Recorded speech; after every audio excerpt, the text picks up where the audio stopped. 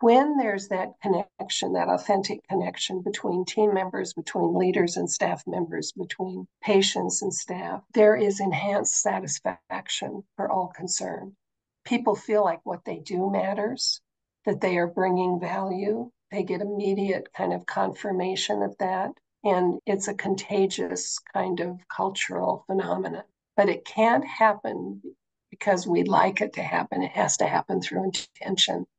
So the development of really understanding what constitutes healthy relationships and how I could engage in the conversation you just described, Lola, versus being involved in the defense against defensive conversations that are so often the reality in our work environments. It's really important.